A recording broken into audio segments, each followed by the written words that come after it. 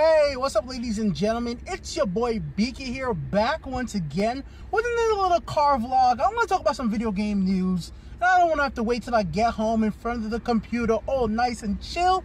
I just feel like talking about the gaming industry because some interesting stuff has happened over recent hours and days. If you guys haven't heard the big news, Steam is going to be updating their system for trading cards, and you're not going to be able to get them right away for some games. So some smaller games, or maybe games that could be considered fake games, are going to have to go through a period where they're going to have to be cleared as real games per se by Steam before they start giving out trading cards. Now, some of us out there who are mostly PlayStation 4 gamers, console gamers, or handheld gamers, or even mobile gamers may not really be using the Steam Marketplace very much.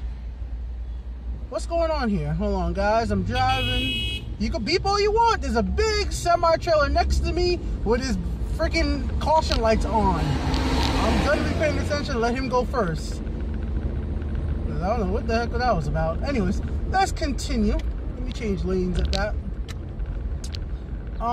Yeah, so Steam is going to be making it so that games, when they put up on Steam, they are not going to automatically have trading cards if they don't pass an algorithm to show up that there actually are genuine games. Because the situation that was happening before was that developers would make these stupid games that would go on Greenlight that were basically bullshit games, and once they get approved for Greenlight and they go to the store, even if nobody ever bought the games, they would have free keys for those games, give them out to their own bots, and those bots would play the games, unlock the trading cards that the developers implemented, take those trading cards, put it on the Steam Marketplace, sell those trading cards, and through that system they could generate revenue for a game that nobody even bought.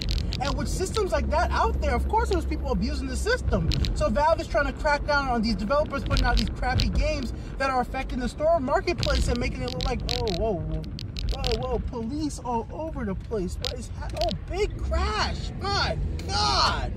Whoa, 4-car crash in a trailer. Whoa. Nah, I'm driving. I'm not touching my phone. I'm not gonna do it. Sorry guys, you guys can't see it. Sorry. I'm not gonna do it because I'm driving, paying attention. Anyways, back on point. That was some crazy shit. It's a fucking 4-car crash out of nowhere.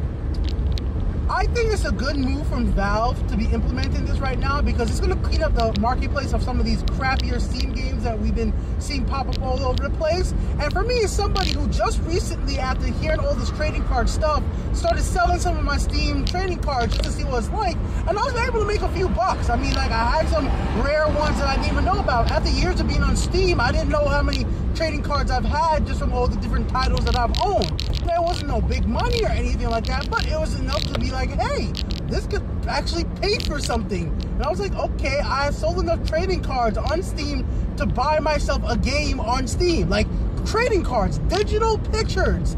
I put up trading, like, there was this Batman trading card that, like, my friends played Batman Arkham VR, and it was like 30 cents. Like, even that went to 37 cents. Why did somebody pay 37 cents for a card of Robin from Batman VR? I'm like, I don't know. But apparently some trading cards could go all the way up to like $1.90 or even higher than that, depending on when the game comes out, how popular the game, how close to release, how much quantity they are, how rare the game is, and all that jazz. So it's another way that I think Steam wants people to interact with their marketplace, and obviously Valve takes a cut. Every time when I was listing up these cards for sale, Valve was like, hey, we're going to take 2 cents. We're going to take a penny from, depending on what it's at. We're going to take 10 cents depending on how much you sell it. So they're making a cut from everything that sells. So it's whether people are using credit from their wallet or paying with cash through PayPal or using their credit card, Valve is getting their money from the system somehow, some way. And I don't blame them for making their money. I don't blame them. But at the same time, I can understand how these fake games are actually hurting the platform. If these fake games are the ones that keep showing up on Steam on the front page as the highlighted games on Greenlight, then nobody's going to care about Greenlight. Nobody's going to care about these indie titles. Like, I've literally 90% of the times these days when the Steam front page comes up, I don't really care about any of the games that their algorithm is trying to show me because those games are not really things that interest me.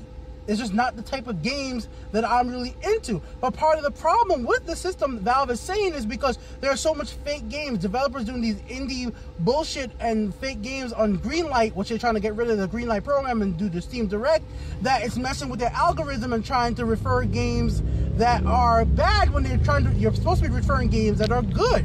Because if Valve knew me that well as a gamer, they would know to refer me VR titles, new interest in VR titles, but they hardly ever do that. Refer me Dark Souls type games, refer me racing games. Those are the type of things that they should be referring to me as a genre of games that I play on PC and I've owned a lot of.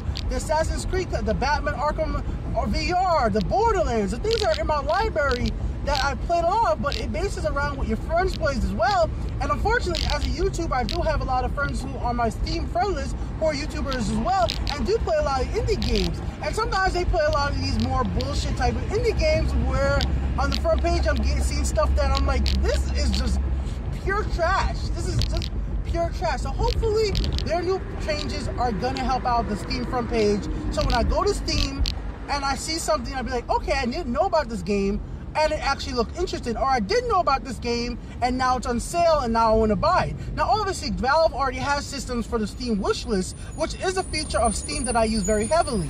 I put games on my Steam wishlist and when I get a notification whenever that game goes on sale.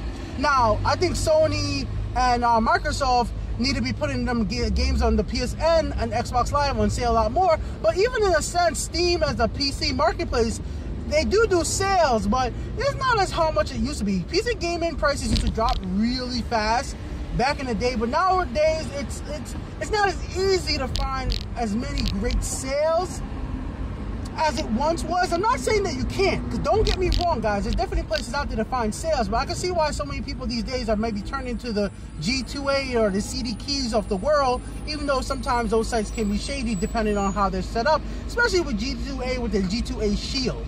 And I'm like, like G2A just, man, I remember the time I was using GTA, the one G2A. I made a video about this a few years ago, I think. Maybe it's a year now. You guys can look it up on my channel, right? G2A. And I was asking what your guys' feelings about that system was, because the whole entire thing with G2A, when I was doing it, I had the G2A Shield, and I was just like, why am I gonna pay you money to guarantee I get a key that I paid money for? I mean, like, that sounds like a scam. If I have to pay you money to get a key that I'm paying you money for to guarantee that I get the key, then that must mean that might be something wrong with said key. So I was like, I'm a little hesitant on this. So I really wasn't with it. And I was just like, nah, I ain't giving these guys the $2 or whatever they want for the G2A Shield to guarantee that I get the game. I was not okay with that at all. But overall point though, with Green Man Gaming out there, GOG, even Origin and EA's thing, you know, and Ubisoft, Uplay, there are a lot of places to buy games on PC, a lot of places to get cheap games on PC, and Steam is not the only options. It's just that sometimes it seems nowadays that certain things on Steam that I think would have dropped in price, that everybody's kind of waiting for a big Steam sale. It doesn't seem like developers are just dropping prices on their own. Everybody's going for that big Steam sale to do it then. But maybe I just don't, I'm not a power user for Steam anyways, as I clearly am saying, guys. This is just for somebody who's a casual Steam user. In the sense that I am a hardcore gamer, I buy games on PC, I buy games on console and handheld, and I play those games. But I'm not looking for the new hotness every single week, and I'm not searching through all the Steam communities. I'm not posting on the Steam community pages. I'm not interacting with Greenlight. That's not the type of, I'm not that in depth with it. So of course the little tiny things I'll miss out on, but even with that being said, I still think I'm pretty much what you would consider an average PC Steam user. A guy who goes on Steam and expects to see something that might interest him, because Steam says they use this algorithm that's supposed to take information from your friends who you play games with, the games you own, and what everybody else on Steam is playing right now, and try to recommend you things that are quite interesting to you. But I guess the problem with being all these fake games that developers are putting out there to make money off the card systems, and they're giving away free keys to like they'll go into a Steam community and say, hey everybody, here's some free keys for my game to like generate activity for the game, and however way they want to make money. It's like the whole entire CSGO thing. Like they're trying to get rid of ways that people could make money out, like from selling stuff outside of the Steam client. So basically, if you were able to manipulate the system and actually be able to sell stuff that you weren't able to sell, like sell a case, trading cards, they want to limit your options for doing that. And I'm like, it's not that much of a bad thing to me. I think it's not a bad idea at all. Only thing else I will say, guys, is I do like the idea now that developers soon will have the ability to send people Steam keys directly on Steam.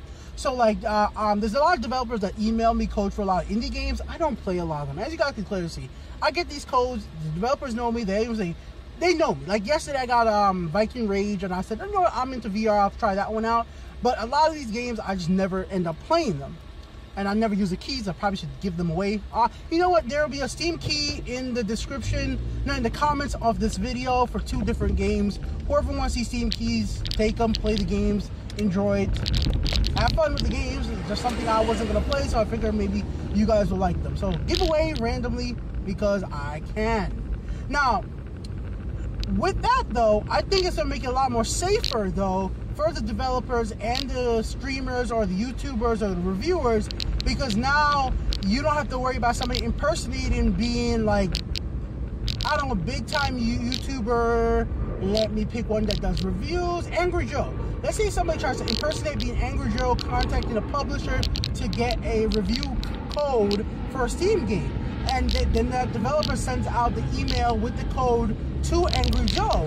And now, then they take that code and go sell it back on G2A or something like that. That's kind of bullshit. Now Angry Joe officially contacts that developer, and the developer is like, huh, we already sent you a code out, Angry Joe. And then Angry Joe's like, no, I never requested one. Then the developer realized, oh my God, somebody was impersonating him. This is just a scenario I'm saying that could possibly happen, and has, not to Angry Joe specifically, but has happened in the past. I've heard stories of this in the news gaming industry where like people get impersonated, even like big sites like IGN, GameSpot, Jeff Gerstmann. Like, I've heard about shit like that where people impersonate them trying to get game codes for Steam to sell them or just to use them for themselves. But if the developers have the ability on Steam to just send somebody directly a code right to their Steam profile, well, that's gonna be a lot more easier. It's not like they couldn't really do it right now, I think, because there is a way to trade, like send gifts. But from what I understand, Steam is gonna make it a lot more easier. So I think that's a good move. I just really do think that's going to be a really cool and good move. And it's going to be a good thing for users, people who review games, all around the student community in general. So that's been my little chat right now, guys. Just talking about the video game industry. I hope you guys enjoyed the video. If you like what I do, hit the like button. If you dislike what I do, hit the dislike button.